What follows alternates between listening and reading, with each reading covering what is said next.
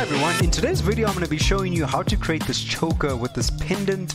It's super easy to do, so there is going to be some polygon modeling that I'm going to be doing in Blender, but if you understand polygon modeling principles, you can create this pendant in Cinema 4D or any program.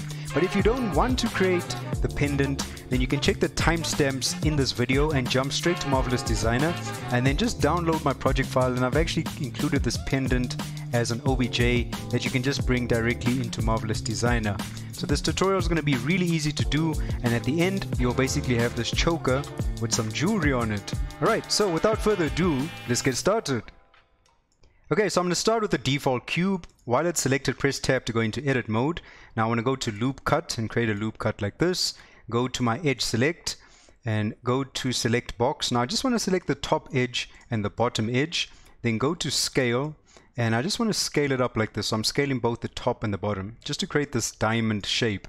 Now you can obviously create whatever you want. Now I'm going to press tab to go out of edit mode, and I'm going to go to scale and just scale this in a little bit. Like that should be fine, and maybe down a little bit as well. Right, and just move this up above my grid.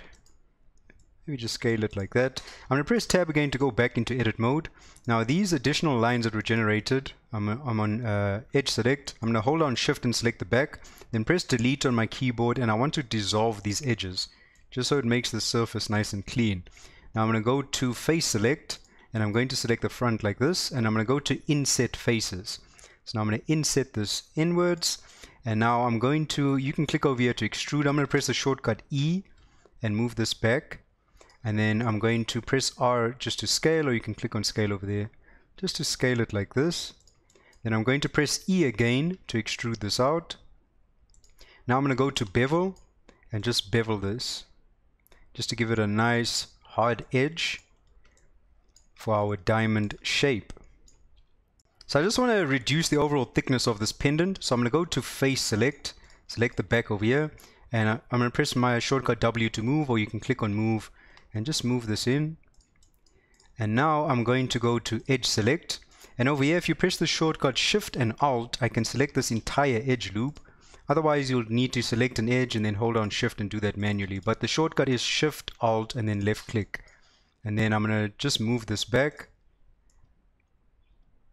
right, just to create a chamfered edge over there. So there we go, it's low poly, it was very simple to do. So this is going to be the pendant. So the last detail I'm going to add on here, you'll see if I go out of edit mode, you can see these edges are quite hard on this diamond. So I'm going to press tab again to go back in. I'm going to go to my bevel, hold on shift and alt to select this entire region, and I'm going to apply a bevel over here. So while I'm dragging this out, if I scroll on my mouse wheel, you can see I can add more of these loop cuts on here. So now if I press tab to go out, you can see it just makes this edge look a little bit softer. So I'm going to press tab to go back in. So now what I want to do is, and here's a nice shortcut as well, if I go to face select and select this face, because I want to select this entire diamond.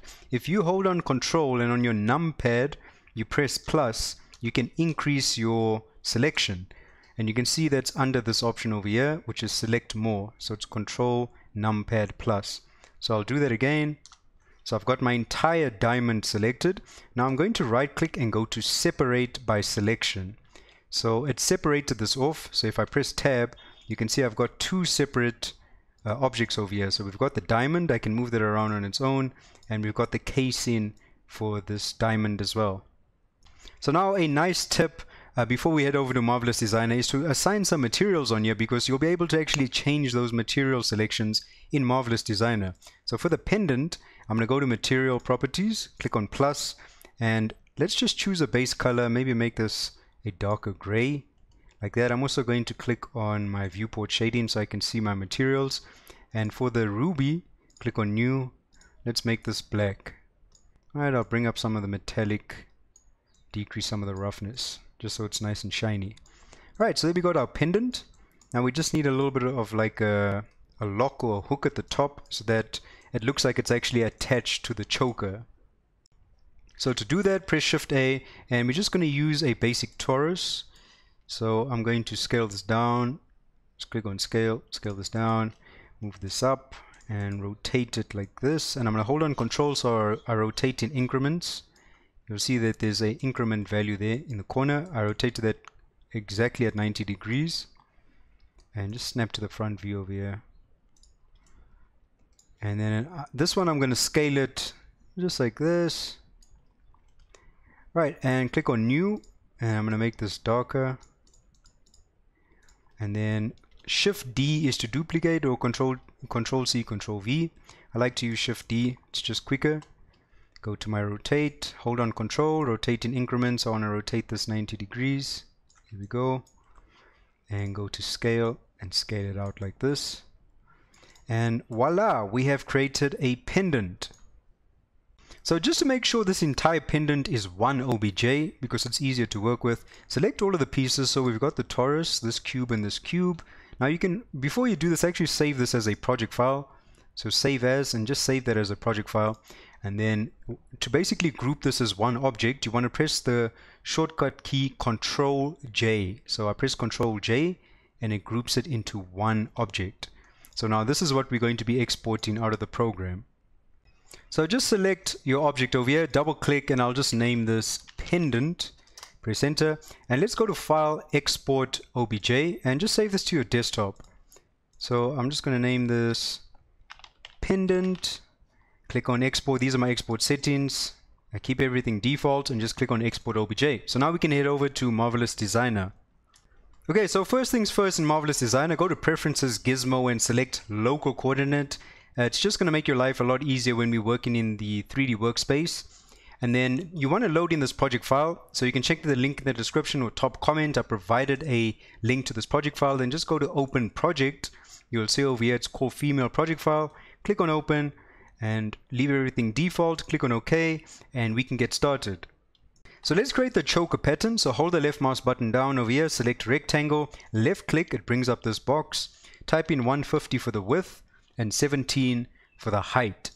Now over here in your object browser, go to fabric. I'll double click over here and just call this choker fabric. Press enter, and under color, I'm going to make this a darker gray. So we need two pieces of this fabric for the choker. So I'm going to go to transform pattern, select this, then right click and go to symmetric pattern with sewing. So this creates a symmetric pattern. So whatever I do on one side will happen to the other side of this pattern as well. Now over here, select thin textured surface, so this icon, so that you can see one side of this pattern is a lot darker than the other, and that's the normal, and that should be facing the character. So in the 3D workspace, just left click to select this pattern, move it behind the character's neck like this, and in order for us to get this normal to face our character, just right click and go to flip horizontally, and there we go. Now I'm also going to move this back. So now to sew these pieces together, just go to segment sewing and sew this side onto the side.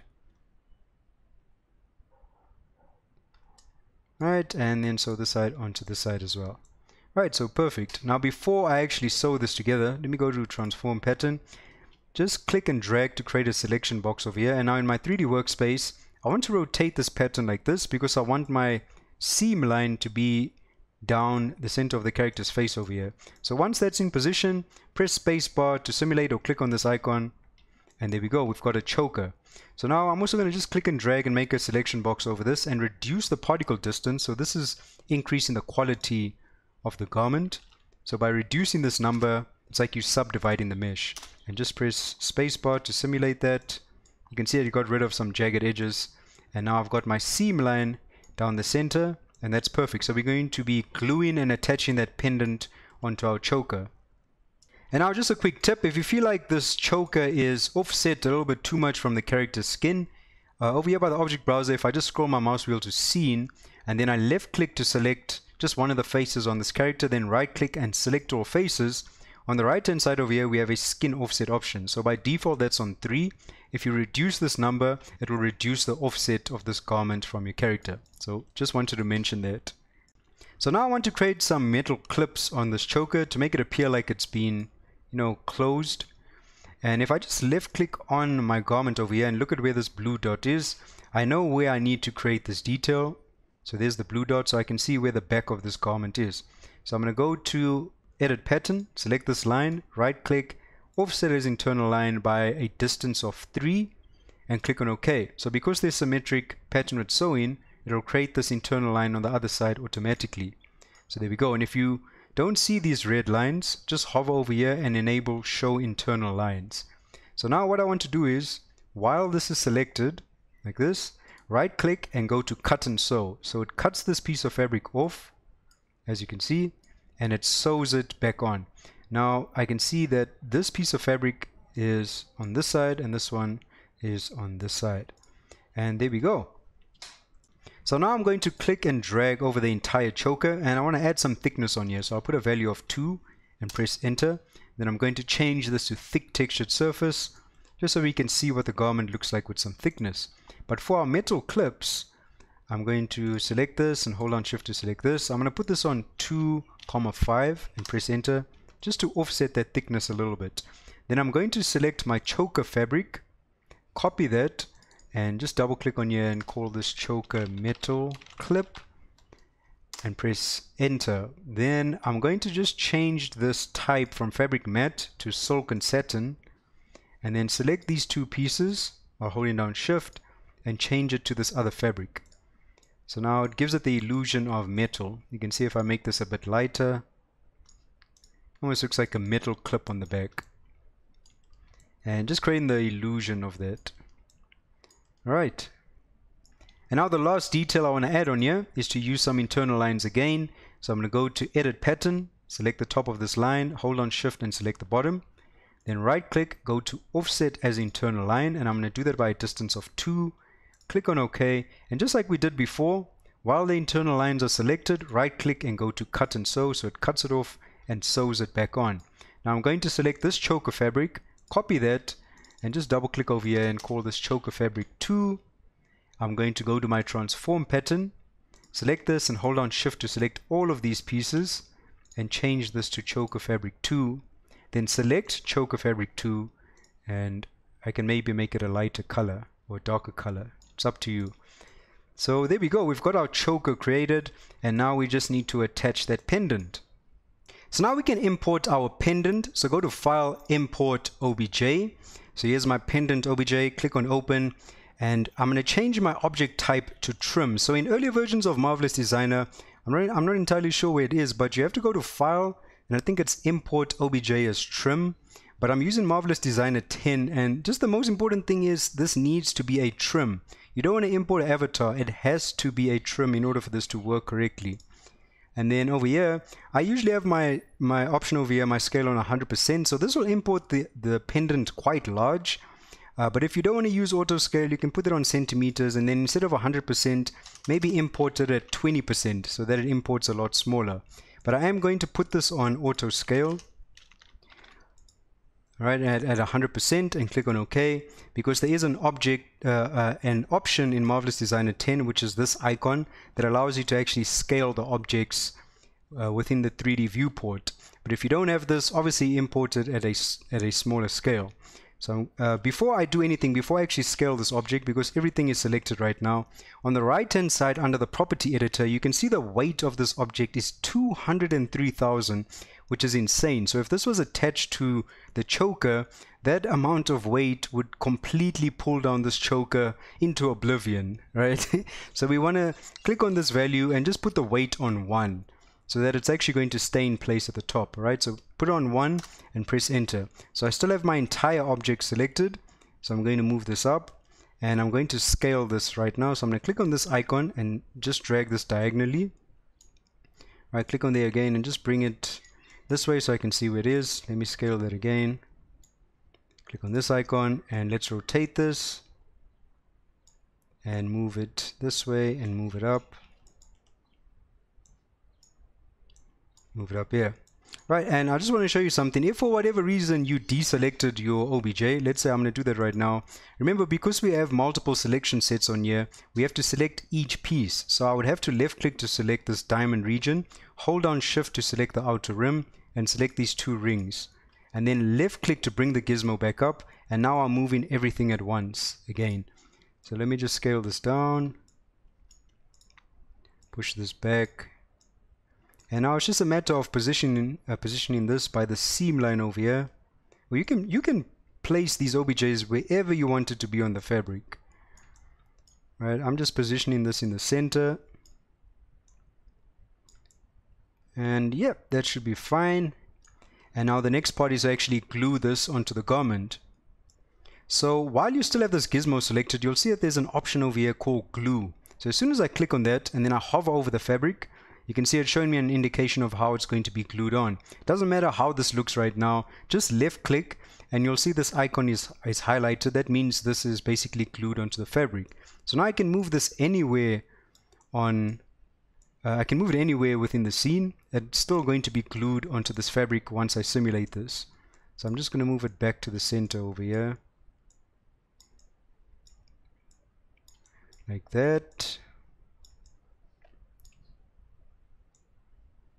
Alright, and we are good to go. So I'm just want to make sure the weight is still on 1. That's perfect. Now if I press spacebar, there we go, we've got a pendant that's glued onto this fabric. So it's completely dynamic, which means that if this fabric had to move, this pendant would move with the fabric as well.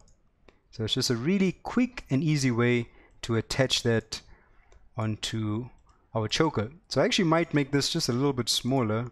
Maybe this jewelry is a little bit too big. So I'm selecting the outer rim, the diamond, and these 2 rings, then left click. Well, make sure I'm not in simulation. Right, I had to stop the simulation. Now left click to bring up the gizmo. Just make this a little bit smaller. So like that's fine. Remember, this is still going to be glued onto the fabric. I just need to move it into position. And there we go. So press spacebar to simulate. And voila, we have a pendant attached to our choker. Okay, so the tutorial is done, but just to show you how to actually export this out of the program, you would click to create a selection box over your entire pattern like this. And you want to go to File, Export OBJ Selected, and just save this to a folder. So I created a folder called Choker. Click on Save. Right, now import, this is very important. Make sure you've got Select All Pattern selected and Select All Graphics and Trims. So you're basically telling the program you want to export out your choker, and the trims is the pendant. So I'm exporting out both of these as one object or as one file. So I want this as multiple objects, and I'll export it with thickness because we did create some thickness in MD. And then you want some unified UV coordinates. Definitely this should always be ticked. My centimeters, my scale is on centimeters DAS and at 100%, and then click on OK. And just to show you, if I go to Blender, File, Import OBJ, and just go to the folder over here and just import this OBJ. Let's move this up. There we go. There is the choker with the pendant included as well as one file.